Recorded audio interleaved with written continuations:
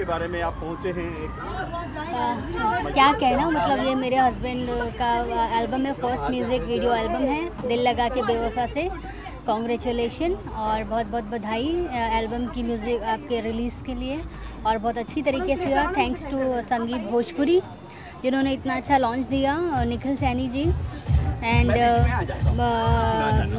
दीपक शाह जी, आप सभी लोगों को ऑल दी बेस्ट। और बहुत अच्छे गाने हैं और इन्होंने बहुत अच्छे से गाया है, बहुत अच्छा लगा।